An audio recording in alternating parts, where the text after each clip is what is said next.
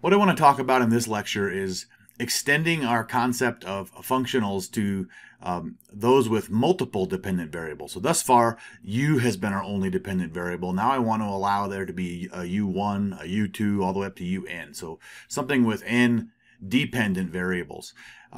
So let me kind of just remind you of what we focused on thus far. So we focused on a single dependent variable u so far. And that functional took the form of, remember, I of u is equal to the integral from a to b of f, which is a function of x, u, and u prime. This is our kind of the one we initially developed. We'll call that equation 1. Okay? Now let's consider a functional with multiple dependent variables. So what does that look like? It looks like I is going to be a functional of u, and I'll put a subscript I there to remind you that there's multiple u's here. And that's going to look like integral from a to b of f, and now we have x and u1 prime, u2 prime, up to un and then un prime, right? dx. Call that equation 2.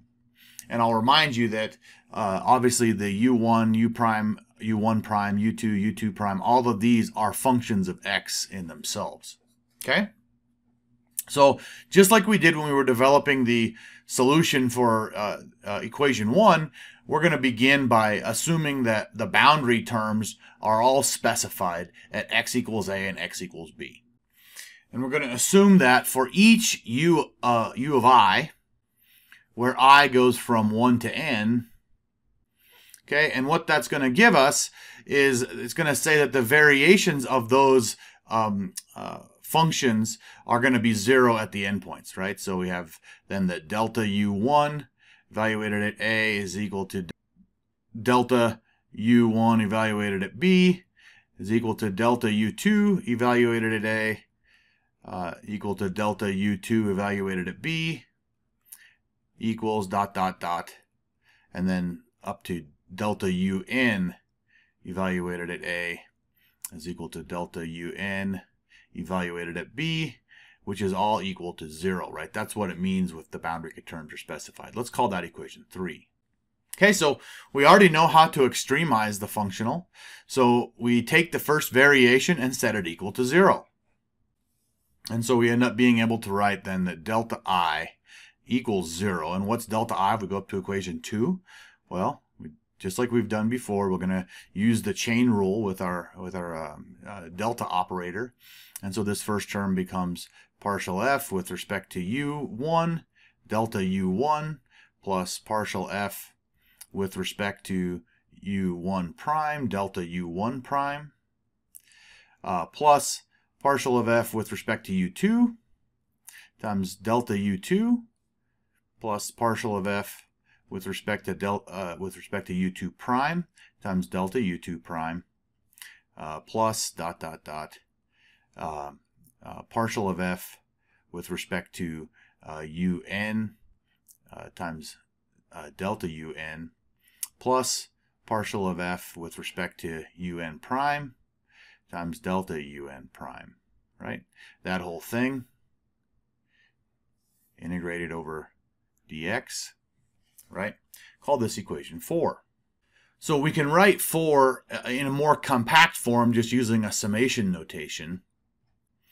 And in that case, we could just write then that the integral from a to b of the sum now from I equals 1 to n of the quantity partial f with respect to ui times delta ui plus partial f with respect to ui prime, delta ui prime, right?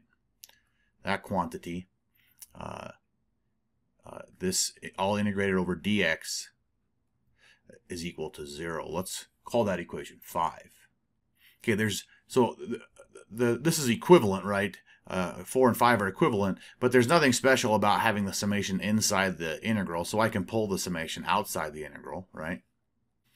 When I do that, I end up with the sum from I equals 1 to n of, I'll put it in brackets here, now the quantity integral from a to b of partial of f with respect to ui times delta ui plus partial of f with respect to ui prime times delta ui prime dx, close brackets, is equal to 0.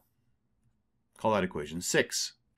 Okay, hopefully this is seeming familiar to you now. What I want to do is I want to integrate this second term in the integral by parts.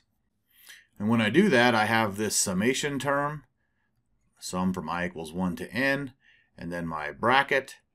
That first term remains unchanged, so I'm left with integral from a to b of this quantity partial f with respect to ui, right? And then there'll be a minus d by dx term, partial f with respect to ui prime. Okay, that whole quantity times delta ui dx, right? So there's an integral term. And then I have a boundary term plus what will be the partial of f with respect to ui prime times delta ui evaluated from a to b. Okay, all of that equals 0. Let's call that equation 7.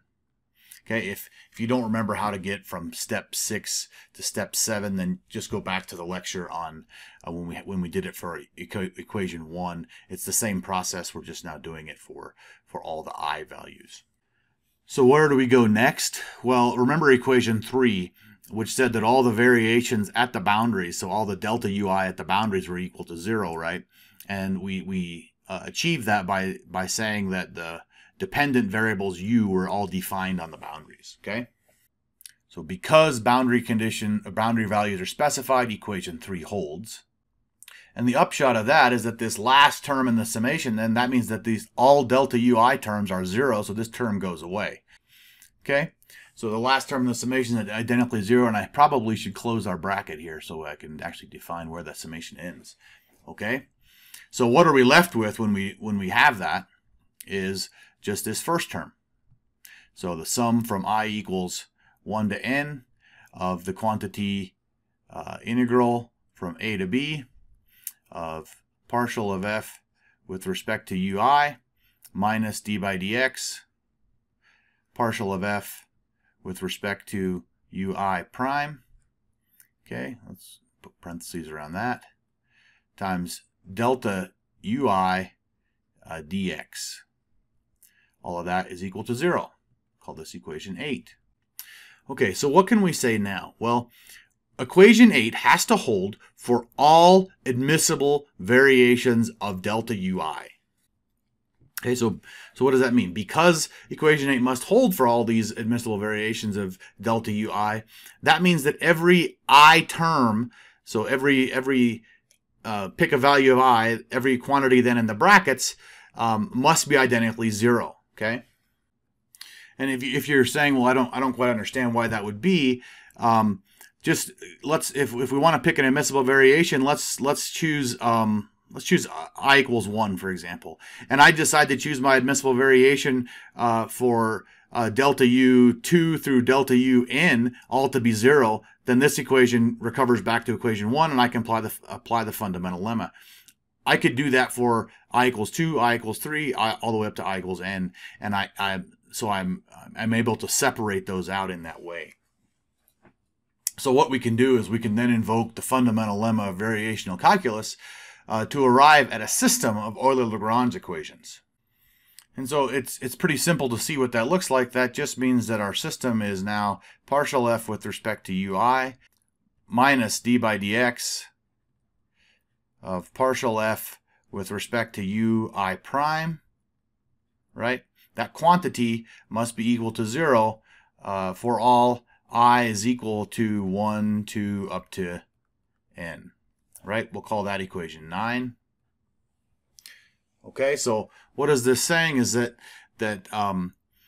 if we have a functional of n independent variables u, then it results in a system of n Euler-Lagrange equations that must be satisfied. Okay, so I think in the course of this derivation, we ended up with the result that I could have just given you, but it flows naturally from it. So hopefully now you see that if we have multiple dependent variables, at least the Euler-Lagrange equations aren't too complex to develop. I tell you what will become complex is it may not be very easy to solve that system of equations. Okay, so that of course depends on what comes out of those equations. But developing them is a very straightforward and I think intuitive solution.